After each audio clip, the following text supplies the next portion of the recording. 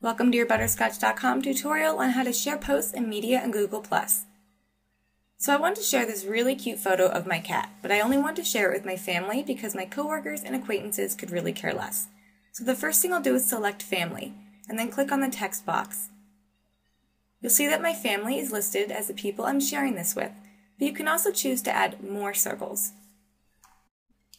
So I want to share a photo, so I can click on the photo icon and grab one from my computer, create an album, or grab a photo from my phone.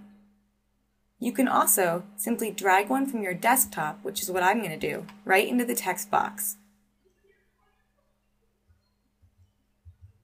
Then you can add your caption and share it. Before you share it, you can choose to notify people in your circles about the post by clicking here. So now it's been shared, and there are a bunch of settings in this drop-down menu that allow you to control your posts further. You can edit them, delete them, disable comments, and disable resharing, which would make it impossible for others to click on the share button and share it within their circles.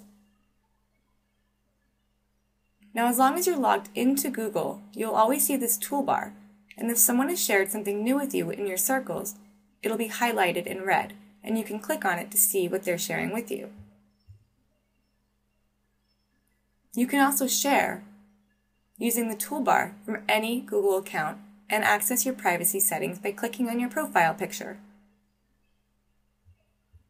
Thanks for watching, and don't miss the next Google+ tutorial on Butterscotch.com.